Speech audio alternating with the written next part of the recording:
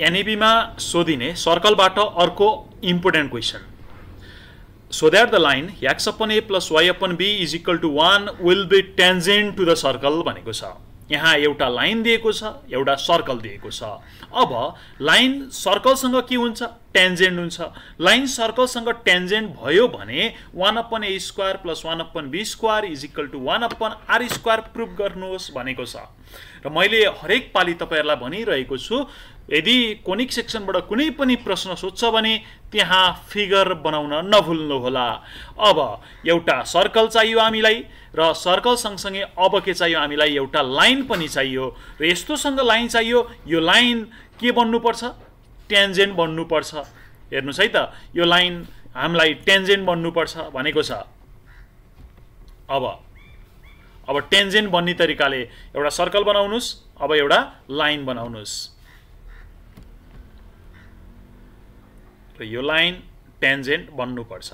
यो सर्कलसँग इज एउटा लाइन बनाउनु पर्यो and this line is a tangent to the circle. Okay, so हाम्रो सर्कलको इक्वेसन के थियो? x minus a given equation of the circle. सुरु गरिहालौँ यहाँबाट। Given equation of the circle, given equation of circle, given लेख्न थाल्नुस्। Given equation of the circle, given equation of the circle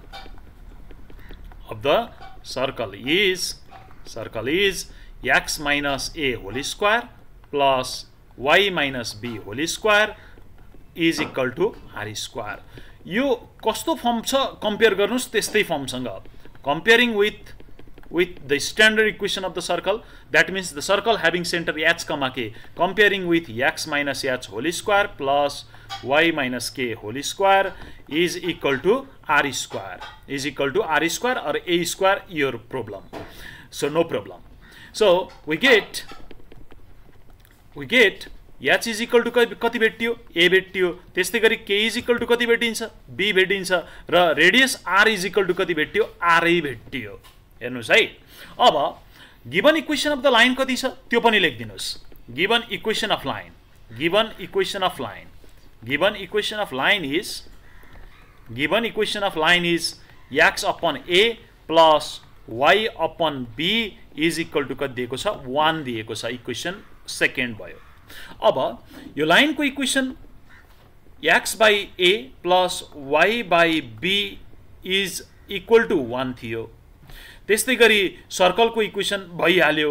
सर्कलको centre पनि छ यहाँनिर। Centre कति आयो? a कमा b आउँदो रहेछ। सर्कलको रेडियस कति छ हेर्नुस् त यहाँनिर। सर्कलको रेडियस r छ। अनि हामीले स्कुलमा 10 कक्षामा एउटा थ्योरम पढिएको थियो, अ परपेन्डिकुलर डिस्टेन्स। हेर्नुस् त, यो के भनेर पढिएको थियो भने कुनै पनि a line drawing from a centre to the tangent is always perpendicular भनेको थियो। भनेपछि अब के देखिँदो रहेछ? यदि कुनै पनि सर्कल र लाइन टच गर्छ भने त्यो लाइन टेन्जेन्ट बन्यो। टेन्जेन्ट बन्नु भनेको के हुनु रहेछ? Perpendicular distance from the centre to the line. यति डिस्टेन्सलाई परपेन्डिकुलर डिस्टेन्स पनि भनिन्छ। Perpendicular distance from the centre to the line is equal to the radius of circle हुँदो रहेछ। यहाँ लेखिदिन सक्नुहुन्छ। सिन्स लाइन अथवा सिन्स इक्वेसन सेकेन्ड अथवा since equation I is tangent to the circle, is tangent to the circle, tangent to the circle, to the circle. So के भयो? So radius is equal to के लेख्न सक्नुहुन्छ तपाईले? So radius is equal to perpendicular distance, perpendicular distance. So radius equal to perpendicular distance from center to the circle, from center to the circle भन्न सकिन्छ अथवा from the center to the line भनेर भन्न सकिन्छ। अब हेर्नुस् है। अब रेडियस भनेको क्वेशनमा कति आइसकेको छ? r आइसकेको छ र परपेन्डिकुलर डिस्टेन्सको फर्मुला के हुन्छ हाम्रो भन्दा मोडुलस अफ फर्मुला लेख्नु। म फर्मुलै लेख्दिन्छु पहिला सुरुमा। ax1 plus by1 plus c whole upon route under a square plus b square. यो x1 कमा y1 भनेको कोर्डिनेट। यो हेर्नुस् त, perpendicular distance from the centre to the line. Coordinate कुन हो? सेन्टर भनेको कोर्डिनेट रहेछ। भनेपछि यो x1 कमा y1 भनेको त सेन्टर रहेछ। यो सेन्टर a कमा b लाई तपाईले के मान्दिनु पर्यो? x1 कमा y1 भन्दिनु पर्यो। यसरी अब हेर्नु है फिगरमा x1, y1 भनिदिनु पर्यो।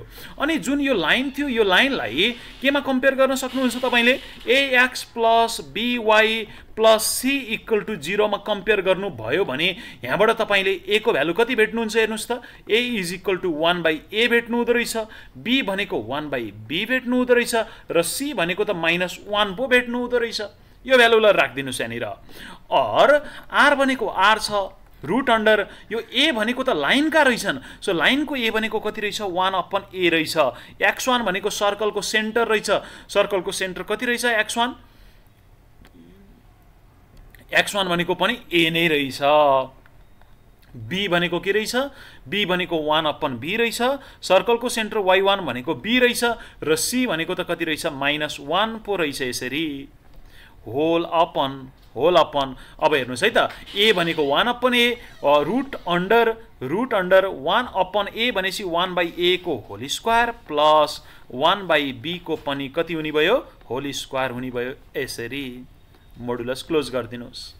अब भनेपछि यहाँनिर के देखियो r = यो a र a काटियो, यो b र b पनि के भयो हाम्रो काटियो। ठीक छ है। इक्वेसन अफ द सर्कल भनेको हाम्रो कति छ x - a whole square plus y - b whole square छ। एकदमै ठीक छ, यहाँसम्म ठीक छ। ल अब a काट्यो b काट्यो, अब कति बाँकी भयो माथिपट्टि हेर्नुस् त root under 1 + 1 - 1 whole अपनमा root under कति लेख्न पाइन्छ 1/a² प्लस 1/b² भनेर यसरी लेख्न पनि पाइन्छ हामीले।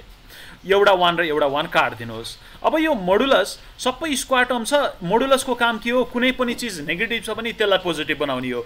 माथिको -1 लाई पोजिटिभ बनाइदिनुहोस्, तलको स्क्वायर रुट आफैमा पोजिटिभ छ भनेपछि यसलाई जस्ताको तस्तै हामीले लेख्न सक्छौं। यसरी root under 1/a² plus 1/b² भन्न सकिन्छ।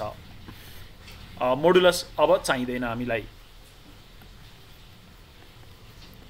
ल अब यो टर्म पछि